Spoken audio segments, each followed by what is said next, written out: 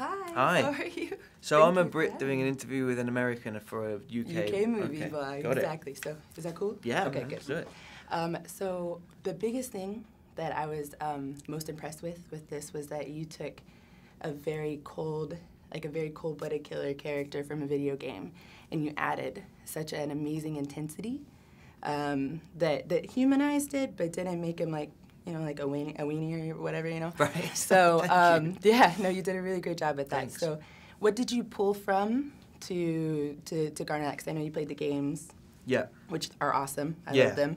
So cool. Well, there's a funny thing with that, because in the games, just like with this poster, you're only ever behind the guy. Right. So I realised I couldn't remember if ever you can look in a mirror in the game. I think you can. I think, yeah. It's like you can do that, but that's kind of it in terms of, so you don't really get to read his face, which is in a way quite freeing, because it means that I could just kind of make it up in a way. And that level of imagining is way more interesting to me than trying to just replicate something, just sort of match faces from a video game. That's, to me, not interesting. It's kind of a puppetry thing. Right. And then you guys you both had to do different, you and Zachary had to do 2 different types of training for the fighting. Yeah. What did you do in order to kind of keep up with that once you guys were able to finally get together? Because I don't think you got to practice really at all together, We right? didn't practice together before we fought in the movie, but we did, as you say, our separate training, and his style of fighting was designed to be different from mine. Mine was actually a lot more balletic, and his is much more kind of heavy hitting and kind of slugging. And so we wanted those two to come together and be different. They didn't train in the same school, they're from different worlds, and that's why they're good adversaries, I think.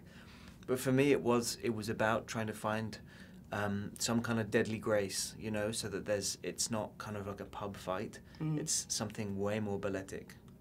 This kind of acting is probably a lot different from your theater background. I'm not sure if you actually did any fighting. In the theater? In the theater. Not so much. The odd kind of, that kind of slap. Yeah. Oh yeah, the fake slap. Yeah. The WWE slap. Yeah. Yeah, exactly. Yeah. So that was really good. That's quite good, wasn't it? Yeah. So, do you think, like in the future, because I know you have a new film coming up, you're going to direct and produce, which is amazing. What did you learn from Bach that you can bring to this film? From the theater? There's so many things. The core of them is the same. The core of the theater and films is the same, which is that it's imaginative. You are pretending to be someone that you're not, somewhere that you're not, doing something that you're not actually doing.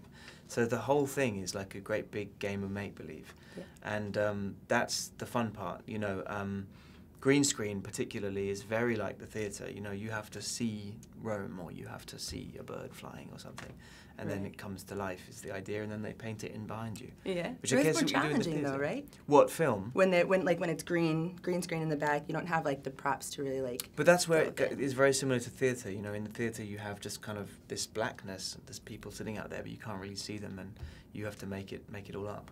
It's amazing. Thank you so much for having me. Thank you. It was such a pleasure. Thank you so much. Ladies and gentlemen, you're watching Hey You Guys! Hey You Guys, huh? Hey You Guys. Is that from the Goonies? It is indeed, yes. Nice. Hey!